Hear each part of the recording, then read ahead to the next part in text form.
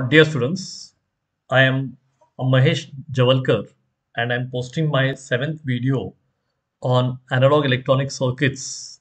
And in this video, I'm going to tell you about SMPS, that is switched mode power supplies. Okay. So let's see the outline of this video.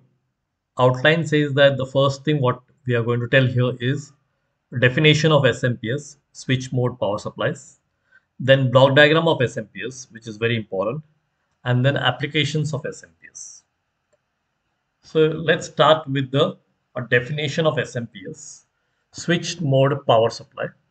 Now in switch mode power supply, that is in SMPS, the unregulated DC input voltage, okay, the unregulated DC input voltage is chopped, that is it is converted into a square wave type. It is chopped into at high frequency of or typically say 10 kilohertz to 100 kilohertz with the help of an active device such as BJT, MOSFET, IGBT or SCR, anything you can use, and a transformer.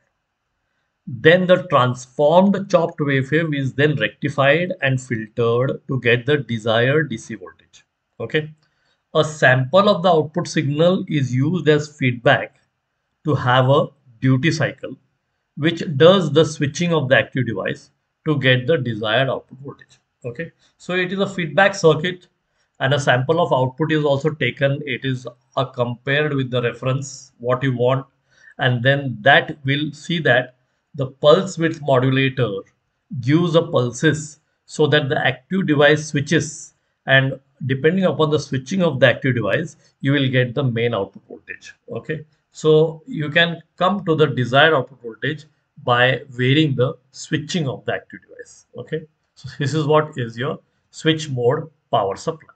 Now once we go to see the block diagram, then you will understand how it works. So this is a block diagram, and in this block diagram we have shown input voltage V in. Okay, so V in here, this is the input voltage V in, and then you have V in given to a switching element. Switching element can be your BJT or your MOSFET or your SCR, anything. Okay, MOSFET, or you can have your SCR, or you can have your IGBT. Any of these active devices can be used for switching. Okay, so once it is switching, then this input voltage whatever was there, that input voltage will be converted into a switching voltage here, on off on off on off. Okay, and that switching voltage passes through a filter which will convert it into a smooth voltage, and then you will get an average smooth voltage at the output here. Okay, this is voltage, this is time, and that will be your main output. Okay, so this output is taken as a feedback. Okay, this output is taken as a feedback and given to an error amplifier. Okay, and also the other input to the error amplifier will be a reference voltage, your desired voltage, whatever value you want, that you're going to give here. Now this output voltage and the reference voltage, if there is any error, that error will be amplified and given at the output here. Here you will get the error amplified. Okay, and that error is the input to the pulse width modulator, where the width of the pulse can be varied according to what kind of error is the input. Okay, so according to what kind of error is the input, the width of the pulse can be varied, and this pulse is given as a on time activating pulse for the switching element, and depending on that how much is the on time of this pulse, the switching element will remain on, and then when it is off, the switching element will become off, and therefore the output of the switching element, the average voltage of it, will vary according to this on and off time of the pulse width modulator, that is duty cycle duty cycle of the pulse width modulator, which is given as T on upon T on plus T off. Okay, so depending on this, the on period of the switching element like BJT, MOSFET, SCR or IGBT will be varied according to the desired value and then the average voltage of this output will be made smooth by the filter, and that will be taken as the output. This is how your switch mode power supply is going to work. Okay, so it is working on the concept of pulse width modulations. Pulse width modulation, that is a pulses with variation in width, will switch on the active device like BJT, MOSFET, AC or IGBT, and then the input voltage which comes as an output of the switching device will have its average voltage value, which will be equal to the desired value, what is expected. So this is the main working of switch mode power supply.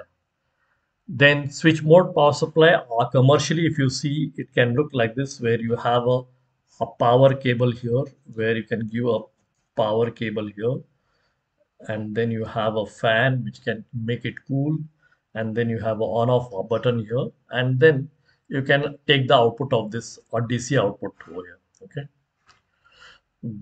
Similarly, the other type can be shown like this. So you have a on off button here. So here you can see on off button, and here you can see the power cord which you can connect to it.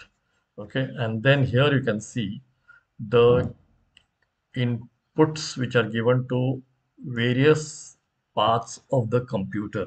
Okay, so depending upon their pin configurations and voltages, various output voltages can be taken out. Okay, so this is your SMPS, what is commercially available. Then if you go to see the applications of SMPS, the switch mode power supply is used in personal computers, mainly in personal computers. In your CPU, if you open the CPU, you can see a block like this, and that will be your SMPS, which will provide the power supply to the all circuits in your CPU. Okay. It is also used in machine tool industries. The SMPS is used in security system. It is used in railway system. It is used in mobile. It is used in battery charger.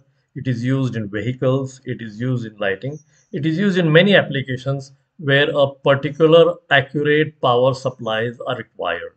So it is a switch mode power supply. Okay. Thank you, students. This was the description of the SMPS with block diagram and its application.